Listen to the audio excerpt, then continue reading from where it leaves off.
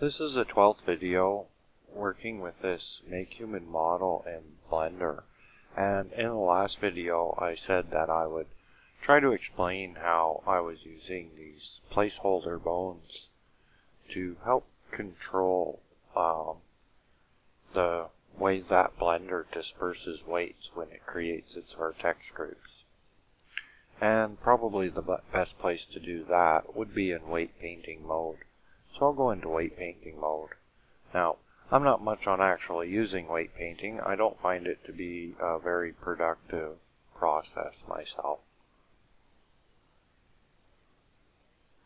But it is good for showing the way and having a look at the way that Blender is assigning weights.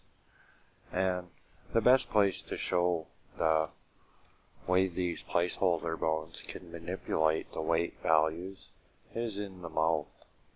And in the mouth, we've placed a placeholder bone in the upper lip. And I think right away, just by selecting the jaw vertex group, that the presence of that bone is kind of showing itself. And what the bone does is prevents Blender from assigning weight to the upper lip when it creates the vertex groups. And this kind of shows in the weight dispersion around the area of heaviest weight, where the weight dispersion is obviously more gradual than in the area of the upper lip. And the weight dispersion also follows around the mesh into a lighter weight onto the upper lip. So it is actually assigned some weight here, but that weight is very gradual and very small. And if we were to look at that lip bone, we'd see something similar, where it's assigned a heavy weight in the area of the head of the bone, just like on the chin, but a gradual weight around the mouth. And it's the interaction between these two values that cause the mouth to open in a reasonable mesh deformation for a mouth. About the best way to really demonstrate how the upper lip has affected the dispersion of the weight of the lower lip is probably to delete the upper lip. So I'm going to go into object mode and do just that.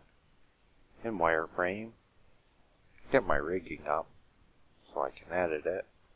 Take the rigging into edit mode. Delete that upper lip bone, so I'll erase that. Select my model again. And I'll also need to delete the vertex group because it's already there and assigned. So I'll delete that vertex group, then reparent the rigging to the model. So I'll select the model, then the rigging in object mode. Control P, make parent to armature, create vertex groups from bone heat. Then select the model and go back into weight paint mode. And in weight paint mode, right away we see the reason why the eye vertex groups need to be deleted, but we'll just leave that alone and look at the jaw. Now looking at the jaw, it's actually assigned weights to the upper lip, where it was a dark blue of having no weight before. Now it's a light green color, which would be a weight somewhere between 0 and 1/4, or 1/4 and 1/2. Either way, it's assigned considerable more heat or weight to that area, and the graduation along the mouth has obviously changed, and even along the cheeks that graduation has been altered quite a bit. So this is the way that the placement of a bone that isn't intended for any animating purpose can be used to control the way that Blender assigns weights. And well, Blender has some interesting tools for weight painting, including a grid work that we can overlay here to create a weight painting mask. But even with the presence of this mask, I find that weight painting is incredibly inaccurate and just a very imperfect process where it's, well, more or less right next to impossible to create the nice graduations of weight that Blender does.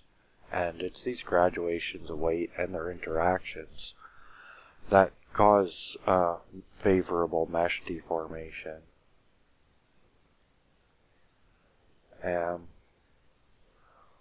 Well,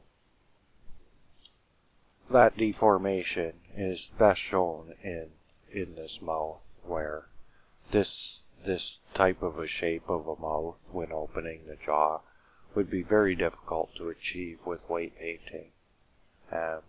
Well, I guess one way to discover that would be to try. I know I did, and really, I couldn't come up with anything close to this, and I gave it a good honest effort. So that's the way that these placeholder bones can affect the weight dispersions and be used to control the deformation of a model in different ways. And I've demonstrated the way under the arm. I think the way in the eyebrow is pretty clear. If I erase these and tried to move the head, the eyebrows wouldn't move because they wouldn't have any weight. All of their weight is coming from this bone. And the reason for that in the eyebrows is they're a separate object. And I suppose we could take a moment to have a look at that in edit mode, where if I selected a vertices in the eyebrow, use Ctrl L to select linked, it would only select the eyebrow. And it would do that because the eyebrow is in fact a completely separate part from this mesh. It isn't joined to the mesh in any way. If I was to select any other vertices and grab it, it would pull the model with it. But the eyebrows don't, because they're not really connected in that fashion. They're part of the same object and therefore part of the same mesh, but they're in no way linked with the rest of the model in that way. So that creates a need for these placeholder bones on that particular portion of the model. And other than that, the best way to get the hang of this type of bone is to experiment it, and I'm sure the similar types of bones can be used to create facial expressions and such, but my rigging skills haven't quite yet been developed to where I'm creating face expressions. I did happen across a tutorial, and I'm going to go back and look at that sooner or later to see if I can include a video on getting some basic facial expressions out of the model, because that would be a pretty cool thing. And in the future videos, I'll be looking to get my model walking across a course and seeing if I can figure out the track 2 constraint for animating a model in that way. And that's another thing, that information isn't that easy to come by on that process, but I'll be looking for it and hopefully updating this series to include some information on that. So, until my next video, I guess there's nothing left to say other than happy modeling.